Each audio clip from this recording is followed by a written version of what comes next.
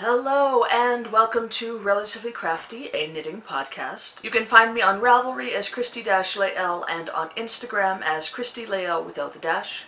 We also have a Relatively Crafty podcast group on Ravelry where we talk about everything. Everything that pertains to knitting and knitting supplies and even some things that don't have to do with knitting. And we have giveaways and KALs and other fun stuff. So I would encourage you to join in.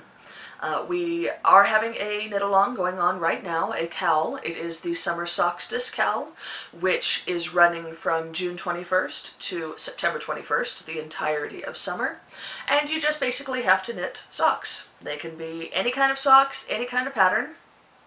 They don't have to be matching socks. They can be two socks from two different pairs. As long as they are two adult-size socks, they count as an entry. You can also knit children's socks. They just have to be 4 children's socks to count as an entry. And I encourage you to post your entries each in their own post in the FO thread, because I want you to get full credit for all of the socks that you knit. There is no chatter in the FO thread, so also make sure that you post your FOs, a picture of your FOs in the chatter thread so that everybody can ooh and ah, especially those of you who are doing very intricate color work and lace designs and cable designs. I've seen a couple of those in the FO threads, and yeah, those are really impressive. So, yeah, you definitely want to get all the kudos that you can. You earned it. Okay, so this is a knitting podcast, so I guess we'll go ahead and get into my knitting. I have very few FOs to show you today. Not because I haven't been knitting, because I've actually been knitting a lot. I've got a lot of progress to show, just not a lot finished. In fact, the only things that I finished this week were a bunch of mini socks. I did have some questions about my mini socks in the last couple of podcasts, and I wanted to let you know I record on Tuesday and I edit and upload on Tuesday as well. But because I have knit night on Tuesday nights, I don't do my show notes until Wednesday morning, my time, Mountain Standard Time, and so that you don't see them until Wednesday, but they are there, and there is a link to pretty much everything that I talk about in the podcast. There's a link to all of my FOs. It's to my project pages and to my whips. If I talk about an old FO from a past project that I made a long time ago, I will also link to that project page. If I refer to a future knitting and I don't have a project page made yet, then I will link to the pattern on Ravelry. And then if I talk about any podcasts or Ravelry groups or Etsy shops or other shops, then I will link those below. And I try to keep it all very organized so that it's easy to navigate. However, if you watch this on Tuesdays, then you're probably not seeing any of that. So I just wanted to kind of let you know that if you do have any questions, then just wait until Wednesday. And I try to get it all taken care of when I first wake up in the morning. So, so there's that. But in regards to the questions that I've had, somebody asked if which pattern I used for my mini socks, and I think the pattern is just called Mini Socks by Classic Elite. And you can just do a Ravelry search if the show notes aren't up yet. I call them wee socks in my show notes, so there's that. And then somebody else asked how many stitches I cast on for my mini socks, and since this is a free pattern, I don't have any qualms about telling you that I cast on 24 stitches. And then I knit for 2.5 inches on the foot, do a quick little heel flap and gusset, and then knit 2.25 inches on, did I say the foot? 2.5 inches on the leg, heel flap and gusset, and then knit 2.25 inches on the foot, and then start the toe. And that's how I do it. Some of the socks come out a little bit bigger. I don't, at this point, I'm not really measuring as closely as I was the first, 5 to 10 mini socks that I've made. Now I just kind of eyeball it, but yeah, it's about that I figure it doesn't matter if they're slightly bigger or slightly smaller. So anyway, I knit some mini socks this week. 3 of them are socks that I am going to be knitting soon, so they're preemptive mini socks. And then 2 of them are ones that I just discovered that I had missed knitting, and so they're post-emptive. Is that a word? I don't think it is.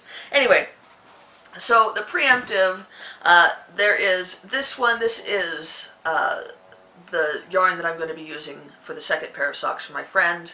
It's the Crafty Hippie, I believe, and it's a self-striper, as you can see.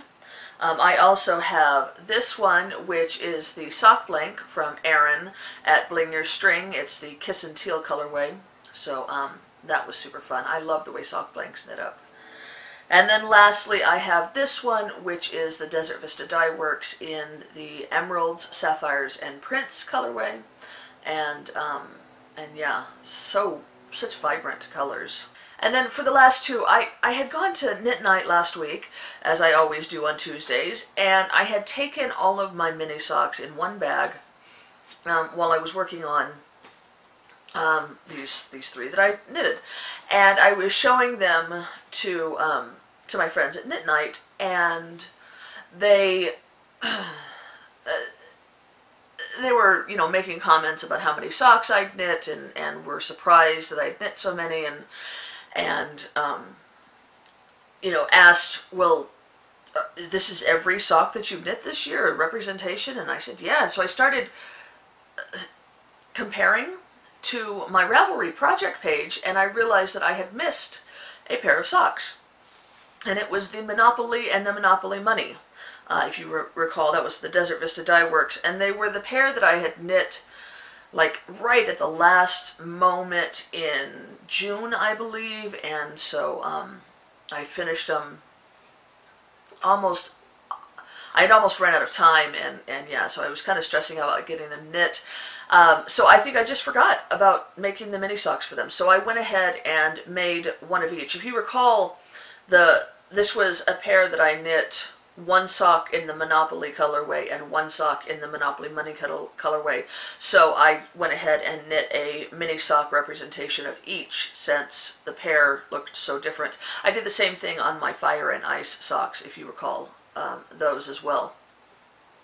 So anyway, I got those done. So that's 5 mini socks finished this week, and that's all that I need to do for the rest of the socks that I have planned for August. I'm a little bit concerned that I'm not going to get as many socks done in August either, which is kind of funny because you would think that the summer would be the time when you would knit socks the most, but I am starting to feel that pull to sweaters. August is, growing up, August was always the hottest month, and so it was like the dog days of summer in August, but we are starting to get autumn-esque weather here already. It was like 65 and rainy all day yesterday, so so while it is getting warmer, it's still, I haven't had my air conditioner turned on for the past, gosh, almost a week. So and I've been starting to pull out my hand knit socks in the evenings at least, so that's something. I'm wearing a pair of hand knit socks right now, which is awesome. But anyway, because it's cooling down, I'm really starting to feel the desire to knit more sweaters. So I may end up focusing a lot more on sweaters this month than I had planned. I will, of course, get at least the 2 pairs of socks that I have on the needles right now done, and the Lolo Did It, my Desert Vista Dye Works, and my box of socks done this month as well. Those are the ones that have to be done, so I will take care of those. So let's go ahead, since I've done the FOs, my minuscule amount of FOs, let's go ahead and do the whips. This sock that I am knitting for my friend is still a whip. It has grown a little bit since last week, but not very much, and part of it is that this yarn is not very soft, The sock is coming out, you know, not rough, but it's definitely kind of more, feels more a little bit like opal than a merino. And then part of it, I think, is just I'm not a fan of this colorway, and I don't know, I don't like the way it's knitting up. But I will get them done. I think I'm going to put this by my spot on the couch, because we always watch a show together as a family, except for Monday nights now. Monday is now family game night, but the other nights of the week we watch a show, normally the Agents of S.H.I.E.L.D. or maybe a Doctor Who, and so I'm going to put this in my spot, and that way while we're watching the show I will work on these socks, and I should be able to get them done a little bit more, maybe not faster, but just they should run a little bit more smoothly, because I'll be focusing on the show. But it is hard to sometimes knit a pair of socks, or knit any kind of project, when you really just don't like the way it's knitting up. If it doesn't look cool to you, if it doesn't look pretty, if it's not appealing, then it does make it less enjoyable to knit. I'm sure that you all can commiserate with that. I cast on another sock, which doesn't help, because this one I'm liking a lot more. But I had sent Delaney upstairs to pick out one of the socks, one of the skeins that had been caked up, and I should not have been surprised when she walked downstairs with this one. This is, of course, the Desert Vista Dye Works in, what is it, sapphire, I just said it, emerald, sapphires, and prints. And it's a self-striper. You can see purple, green, blue, and it's knitting up very beautifully. But I do, as I said, have to set the colors after I finish the socks, because I'm getting it on my hands. Not as bad as I expected, but it is getting on my hands. I will knit these with a true afterthought heel, so I'm just going to keep going on up until they're long enough for the entire sock. But I am fairly close to the heel placement, maybe another inch or so. So I'll put my stitch markers in when I get there. But I'm enjoying this knit. The colors are very pretty, as I said, and it's fun to knit. I do really like the Viso base for Desert Vista Dye Works. It's a good base, in my opinion. So I will continue to work on those, and hopefully they'll be done by next week. And the reason why I don't have a lot of socks done, I don't have a lot of progress on socks, when you consider that, what, just 2 weeks ago I knit 2 pairs of socks in 1 week. Now I haven't even finished a pair in a week. The reason, there's a good reason for it, though. It's not like I've just been not knitting. I've been knitting a lot. I've just been knitting on my mom's sweater instead.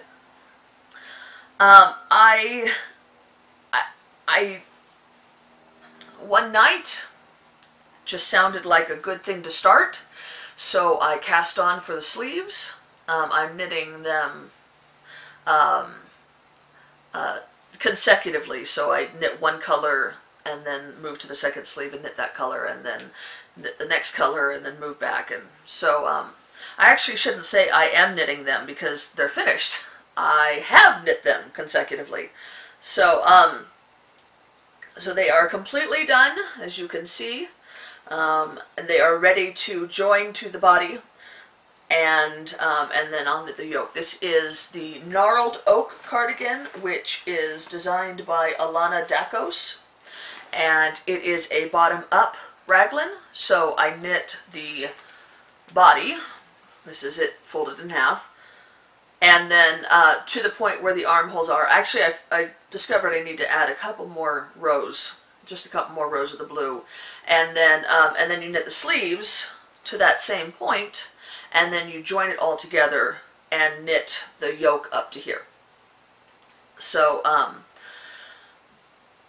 I've knit the sleeves shorter than the pattern I've knit the sleeves shorter than the pattern requires, because my mom has shorter arms. So I measured, I confirmed the measurement. I measured when she was here, and then I just confirmed the measurement today to make sure I didn't want, because you can't just add, you know, to the length of the sleeves, having them knit bottom up. That is one downfall. I wanted to make sure that they were long enough now before I start joining them.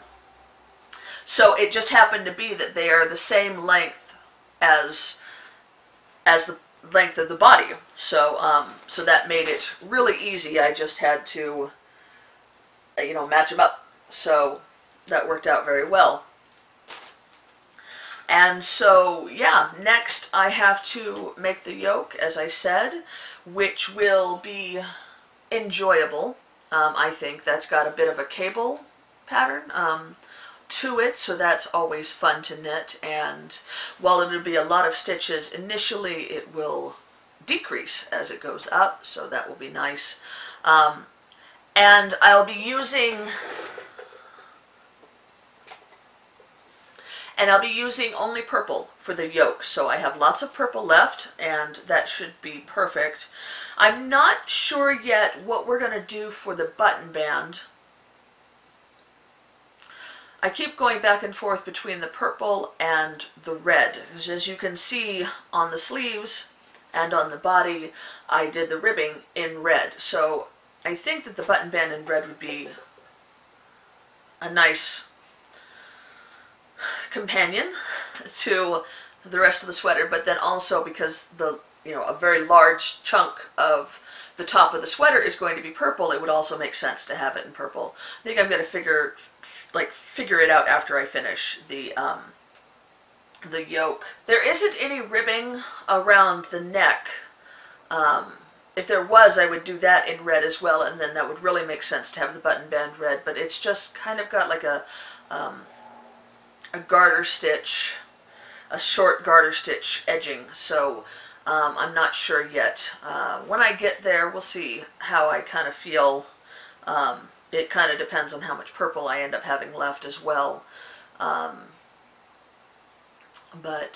yeah, I am looking forward to getting to the yoke now. The yoke is the part that's always the most fun in these kinds of sweaters, so I'm looking forward to seeing how it works up and doing it.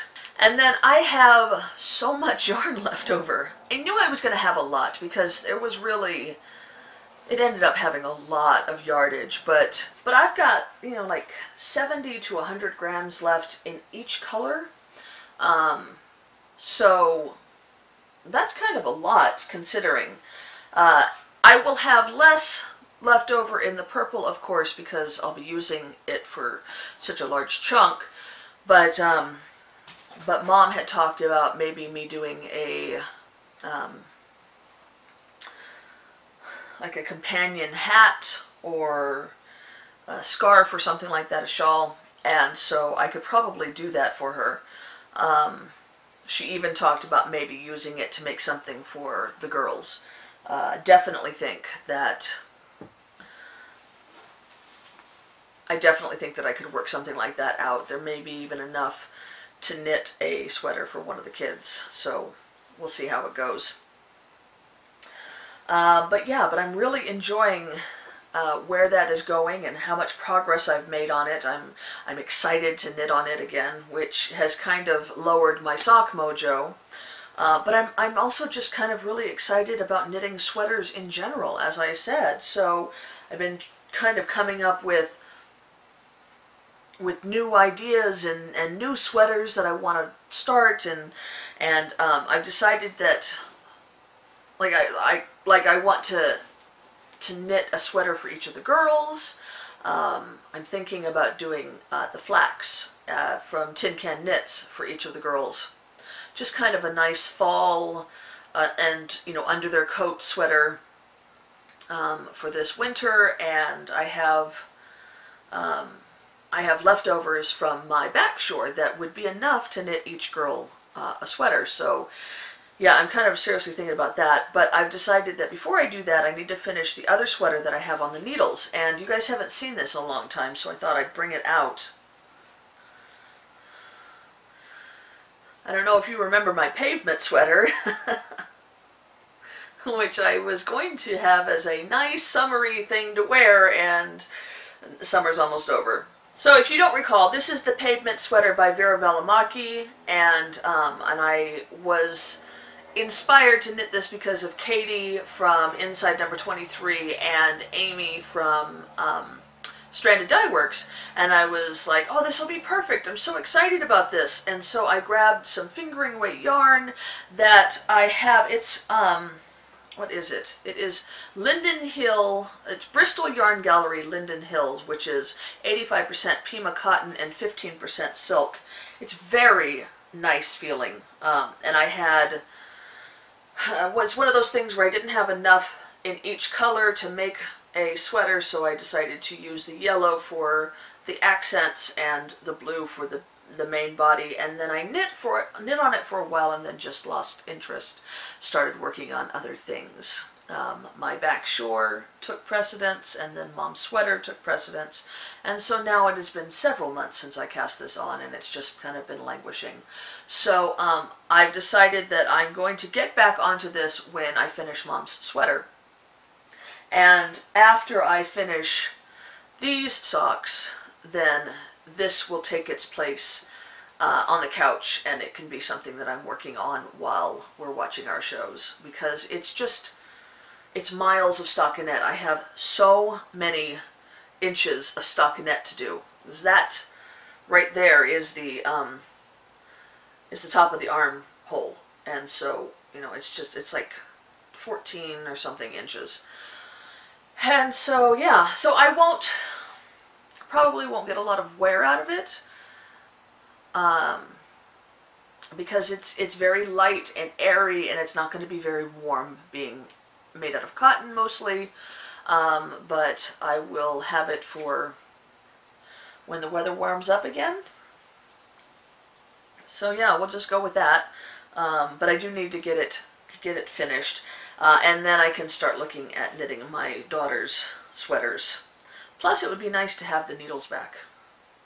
I am normally rather monogamous, or at least I have been in the past, and so it's a little bit strange to have something just sitting, not being knit on.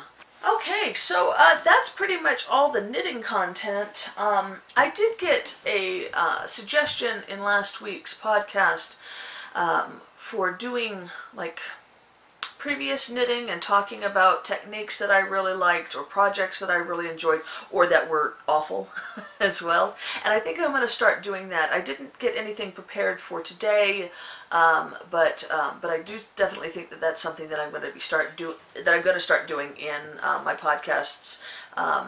And yeah, because there's lots of things that I've knit over the past 10 years, and some of it was an amazing experience, and some of it was not an amazing experience, and it would be good to revisit some of that. I will tell you that some of it will be just photos, because I don't have a lot of it anymore.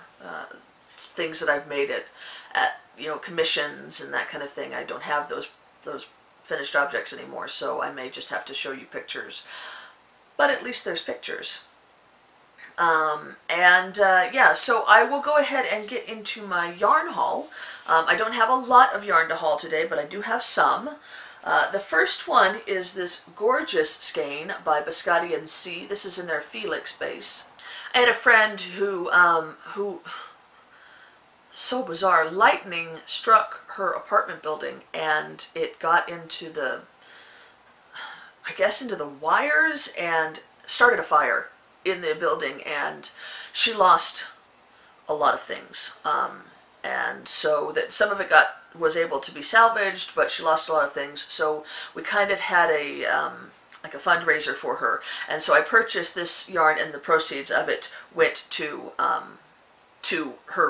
her, which is great. Insurance was able to they had, you know, renter's insurance, so they were able to, you know, recover money from that, but you know, you never get as much as you actually lost, especially when you consider sentimental value.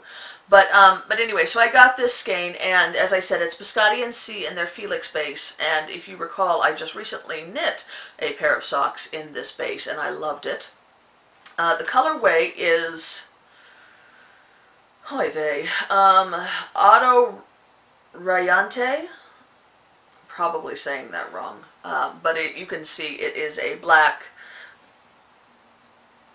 No, it's not even black. It's like a dark navy, kind of dark navy going into black, small stripe with then white and then that beautiful teal aqua color. And so yeah, I'm excited about these. This is a gorgeous colorway. And that's the only yarn I've got, but I've got some bags to show you. I have another donation for the KAL. Actually, I'm not sure if this is going to be a giveaway for the KAL or if it's just going to be its own giveaway, you know, something a little bit later down the road, but I am going to give, it is a giveaway.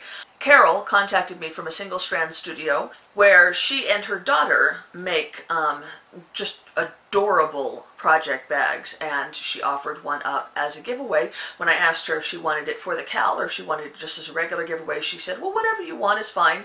So I'm going to kind of see how things go with the KAL. We already have 5 prizes? I couldn't remember the word, for the KAL already, so that may end up being too much. So we'll go ahead and wait and see, but as I said, this will be a giveaway nonetheless. And so she sent this really adorable Route 66 bag, and I know that you guys could see it better if I took it out of the packaging, but it's kind of packaged pretty, and it's got her label sticker on there, and so I don't want to ruin that. But it's just a really lovely bag, a good size for, you know, shawls, or even sweater project, and oh, and it comes with a little dream catcher. I don't know if you guys can see that. There's a little dream catcher progress keeper right there. I didn't see that. So I can't show you this one in great detail, but she was super awesome, and she sent one for me just 'cause, which was amazing. And so I can show you mine in greater detail. So this one has just got all of this knitting quotes on it. You know, knitting is my superpower, happiness is homemade, lean, mean knitting machine. It's adorable. I absolutely love it. And it's got red and white polka dots on the inside. It's got a nice handle for, you know, knitting while you're walking, and then there's also a hook here so you could attach, you know, a lobster claw, big lobster claw, or a carabiner, and attach it to your bag or to your belt, as I do. And then there's also one here, which is obviously for stitch markers, and I totally missed it, but mine has a little progress keeper as well, and it's a little half-knitted sweater, which I think is adorable. So yeah, I'm totally excited about this bag. I've been waiting to put it into use. It's definitely going to be put into use now. I think I'm actually going to take my pavement sweater out of the bag that it's in and put it in this bag now. I have OKD, obsessive knitting disorder. I'm in love with this fabric. I just want to read it all. Anyway, there you go. So thank you so much, Carol, for this, for the donation and for the gift. That was so wonderfully unnecessary, but really appreciated. And yeah, so there's another thing. So if I end up not using it for the KAL, then I will have a separate giveaway that I will announce after the KAL is over, and there you can win one of Carol's bags. And I definitely suggest that you go down and check out her shop, because I got a lot of cute bags. I will, of course, link it down below. And yeah, guys, that's it. So I'm going to be a little bit shorter this week again. I thought that talking about Mom's sweater was going to take me longer, but it didn't. So, oh well. Okay, so there you have it. I'm going to go ahead and edit this and get it loaded. And like I said, I will put up the show notes tomorrow morning-ish. It's normally what I do when I have my coffee, is I get my coffee cup, sit down, I watch the podcast to make sure that I don't miss anything, And then as I'm going through the podcast, I'm putting in the notes as I mention them on the podcast, and then it's ready to go once I finish that. Now sometimes I have to take care of like grown-up responsibility things before I can watch it, so it ends up being mid-morning, but I definitely try to get that taken care of before noon. So yeah. Oh, you know what? Actually, so I kind of made the announcement last week. that I was going to be kind of dwindling down my BookTube channel. I made the announcement on my BookTube channel as well. Since I'm not going to be talking about what I'm reading on my BookTube channel on a weekly basis, as I have been, I feel like if there's a book that I'm reading that's really blowing my mind, then I will talk about it here. If you guys like that. I know a lot of knitting podcasters talk about what they're knitting, or yeah, well, of course they talk about what they're knitting. They also talk about what they're reading and shows that they're watching and that kind of thing. And I've never really done that, mostly because I talk about all the books that I read on my BookTube channel, and I feel like I'm just repeating myself. But I'm not going to be posting on my BookTube channel weekly anymore. I'm only going to be doing monthly wrap-ups. So I read a lot of books still. I can read up to 5 books a week.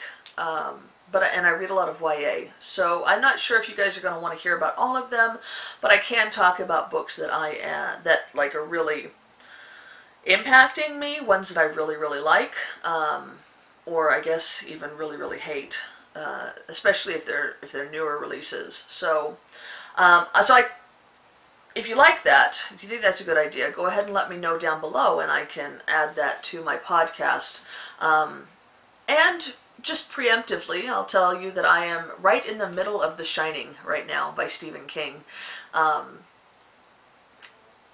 As I had mentioned on our vacation wrap-up, we ended up going to Estes Park, and in Estes Park is the Stanley Hotel. The Stanley Hotel is a place that Stephen King stayed at one night at the very end of the season, and had some harrowing, weird experiences and a terrible nightmare, and that inspired him to write The Shining in 1977. And so, because we went to the Stanley and did the tour and learned all about Stephen King's experiences, we decided that we wanted to read The Shining, and so Ron and I are reading it together, which is an interesting experience. There's not been many times where we've read a book at the same time. There's been lots of times where I've read it and then he's read it, or vice versa, but we're actually reading it at the same time. He reads however many pages he wants to at night, and then the next day I read that same amount of pages. So we are halfway through, as I said, and I have read The Shining before. I read it 20 years ago. So I remembered the basics, but there's lots of the story that I've forgotten, and so I'm, being reintroduced to these aspects that I had forgotten, and just reminded of what a good horror writer Stephen King is. At this point, there is no more build up to the story. Now we're getting into the nitty-gritty. In fact, Ron announced last night that like page 355 is when it stops pussyfooting around with the horror and gets into the nitty-gritty of it. And so, yeah, I haven't read yet that part today, so I'm somewhat looking forward to it, but I am a bit of a chicken, and there's a reason why I read my parts during the daytime when the sun is up. Anyway, after we finish reading the book, we're going to watch the miniseries that Stephen King produced in the 90s. I have seen Stanley Kubrick's version of the movie. In fact, I watched that, the one with Jack Nicholson and Shelley Duvall. I watched that. Shelley Duvall? Yeah, Shelley Duvall. I watched that back right after I'd read the book the first time, and I was irate at how different it was from the book and how it had missed such good points in the book. We've heard that the miniseries that Stephen King produced in the 90s is a much better accurate representation of the book, and so we're looking forward to that. We have it on DVD already, so I'm hoping that you know, maybe in a week or so we'll have that watched. And I think that because I will have already read the book, I won't be too scared by the movie. The new movie, It, is coming out soon. I haven't read It. I tried. When I was in high school, junior high and high school, I really wanted to read scary things. I liked supernatural and you know, vampires and monsters and that kind of thing. And my mom did not approve, mostly because of our religious background, but also because she thought that I should be reading things that are lighter. But I really wanted to read things like scary. The Interview with the Vampire and Christopher Pike.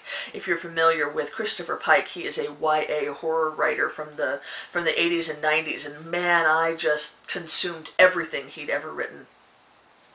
Well, Mom didn't allow Stephen King, and I was still a minor, so I had to obey her rules. However, every year, she's a teacher, and every year she would take her 6th grade class, that's what she was teaching back then in a private school, to this dude ranch for a week. It was the 6th grade trip. And so she was gone for the whole week. And Dad would stay with us, of course, because he's Dad. So, but Dad doesn't pay as close attention. My mom was the primary caregiver. Dad dealt with discipline, and he was very active in our lives, but there were things that you could get away with Dad. So anyway, I knew that Mom was going to be gone for the entire week to this dude ranch, and so I decided that I was going to go ahead and read It while she was gone. I could do this. I was 14 years old. I was brave and strong, and Dad wouldn't even clue in to the fact that I'd had this book. So she left, and on Monday I went to my school library and rented It, and got home and started reading it that night. And if you've read It, then you know the beginning of the book where the little boy, the little brother, I can't even think of his name anymore, but he's following a paper boat down during the rain, and it goes through the drain and into the storm drain, and he's like, oh, my boat, and he goes to look inside, and there's a clown inside the storm drain who's like, come on, and there's popcorn down here and fun stuff, and then he ends up being taken by it. Yeah, that, I couldn't. I read that part and I was like, nope, I'm not grown up enough to read this book. I ended up hiding it in the bottom of my drawer because I had to sleep, and that was not a safe book to leave out because it obviously was filled with evil. So I put it in my drawer, and the next day I went back to school and I took it back into the library, and I was like, nope. And I didn't pick up another Stephen King book until The Shining when I was 20. So, you know, 6 years that traumatized me, and I didn't read even more than 100 pages. So, yeah, so the new movie's coming out, It, and I've seen the original movie with Tim Curry. I watched it with Ron, I don't know, a year or so ago. He had read It again for the second time and decided he wanted to watch the movie. And I was like, okay, yeah, I mean, I can watch this 80s horror movie. This will be all right.